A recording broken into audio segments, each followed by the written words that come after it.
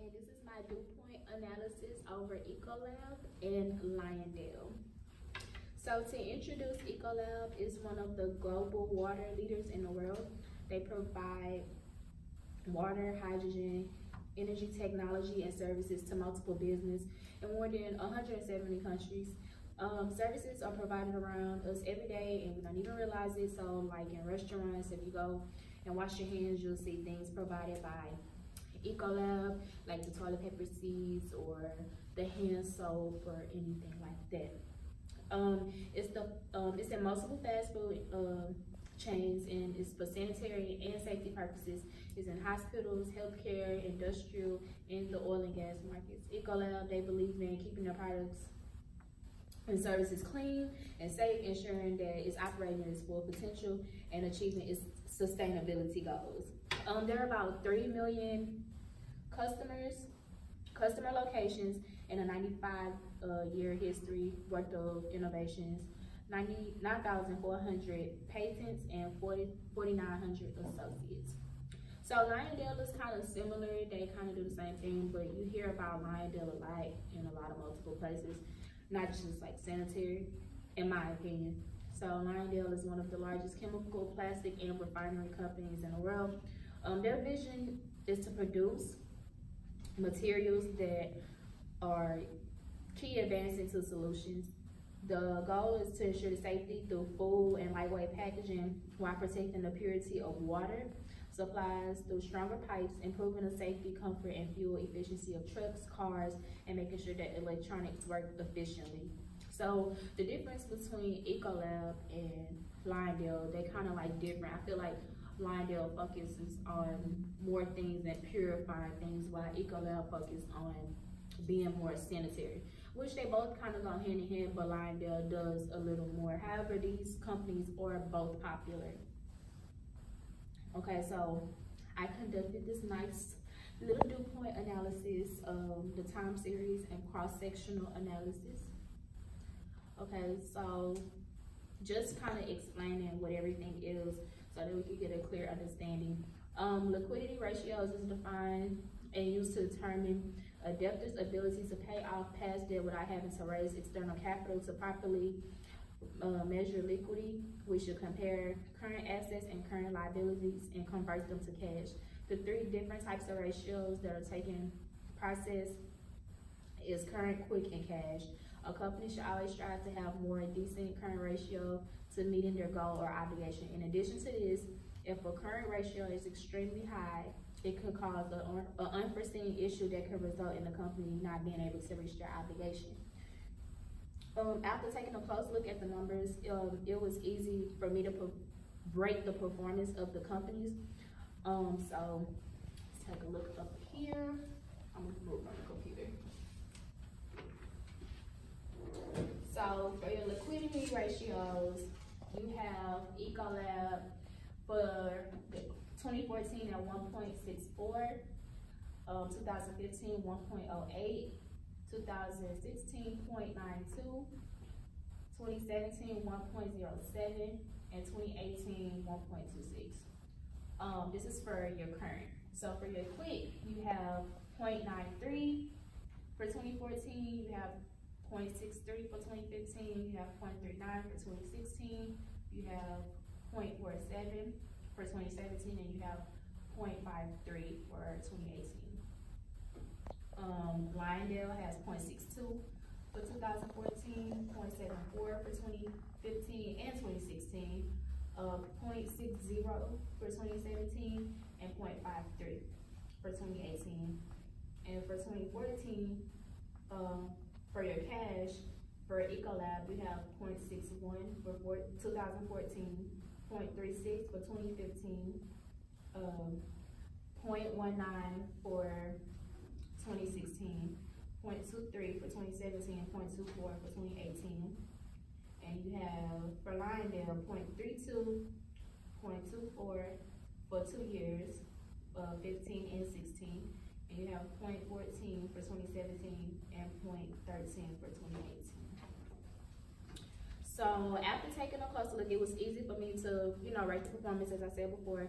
Based on my conclusions, it can be concluded that 2014, 15, 16, 17, and 18 or efficient years for Ecolab. They had no problem paying their debt back, as well as for Lyondell as well. They had no problems paying their debt back. But my concern is for Ecolab and Lyondell for their current. It was a little high in my opinion. So comparing Ecolab to Lyondell, it can be inferred that Lyondell has slightly better numbers than its competitor. Throughout a 5-year span, Lyondell could keep their current ratio steady. It can also be concluded that they were efficient converting their products into cash. Lyondell will have less worries as opposed to their competitor, which is Ecolab. If I had to make a choice of which company I invest in, it would be Lyondell, considering that they had better maintenance and manage. So your efficient ratios are best described, used to analyze how well a company utilizes their assets and liabilities internally. By using efficient ratios, one can explore the turnover on receivables, repayment on liabilities, usage of equity, and much more. Ratios can be used to track and analyze investment banks. Ecolab average collection period range from 39.12 and 40.22 over a period of 5 years. So we're gonna take a look at the efficient ratios between Ecolab and Lyondell. Sorry, I can't point to it, it's too hot for me. So your day sales outstanding, you have 40.220 for 2014, 39.60 for 2015, 41.32 for 2016, 38.39 for 2017, and 39.12 for 2018. For Lyondell, you have 23.34 for 2014, 24.90 for 2015, 26.64 for 2016. You have 21.74 for 2017 and 20.37 for 2018. For your inventory turnover, you have 4.35, 2.07, 1.85, 2.04, and 1.99. So instead of just saying the years, I'm just gonna read out the numbers and you can infer that it's from 2014 to 2018 over a span of 5 years. So for the production cycle, you have 83.92. For Ecolab, 176.72, 197.06, 179.10, 183.62. For Lyondell, you have 92.48, 186.47, 198.34, 203.69, 224.79.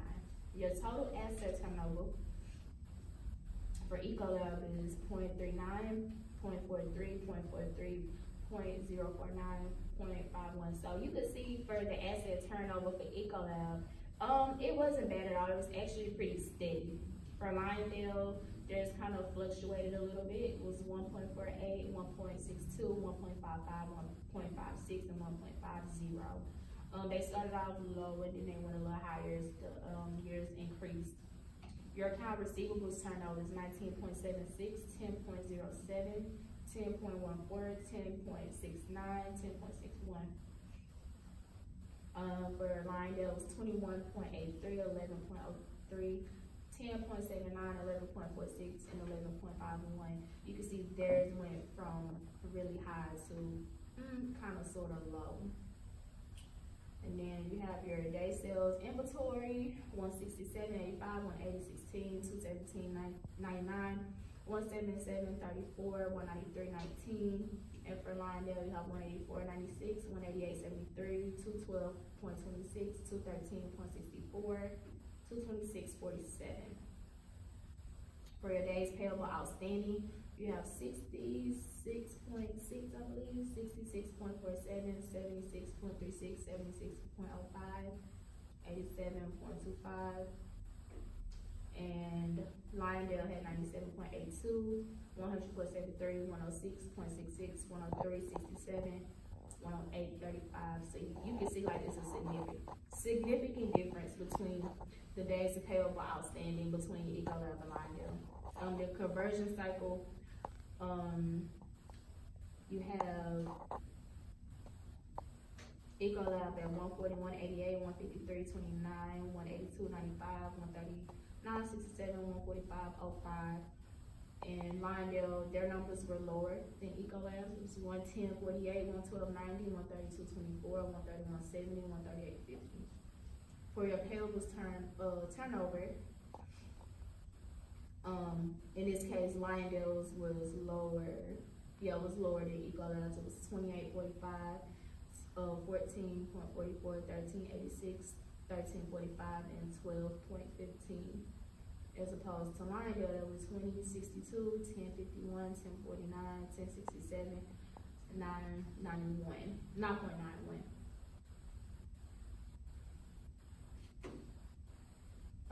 Sales to working capital ratio was 175, 11.47, negative 801, 13.61, 10.72. And Lyondell was 1150, 616, 5.64, 6.27, 6.62.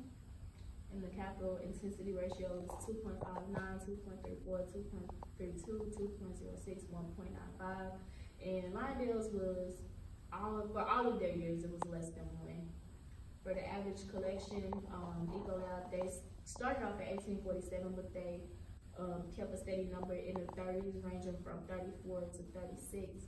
Lyondell started off at 16 as 2014, a little bit 2 numbers behind Ecolab, and they also stayed in the 30s. They averaged from 31 to 33.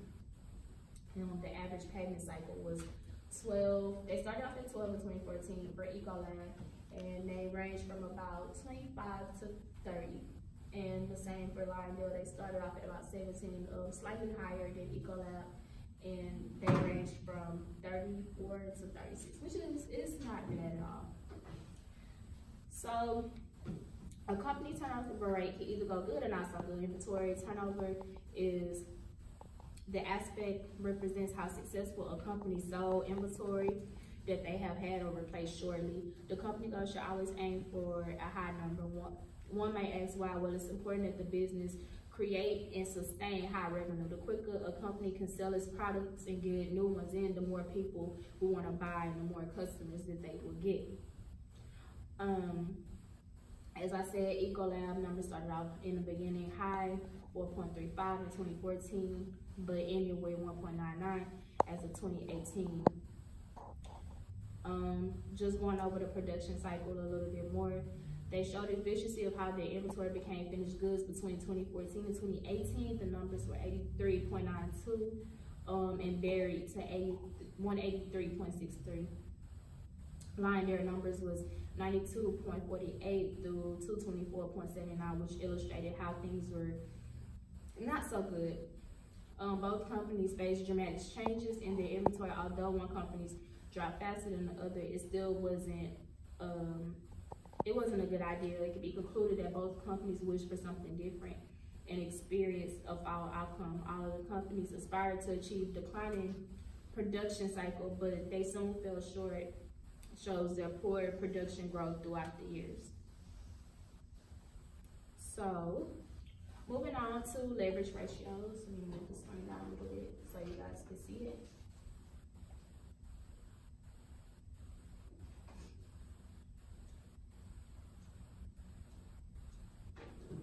Okay, so with leverage ratios, they're used to determine if a company would have success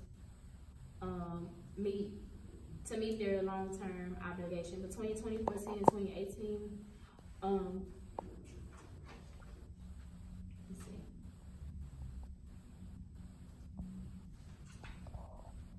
Between 2014 and 2018, Ecolab percentages were from 49 to 50 average, and they stayed in that range. Lyondell averaged about 51 to 60, over the same amount as Ecolab. And result, both of the businesses are in the green because of low debt ratio. So that's good. How many minutes do I have? You have 15.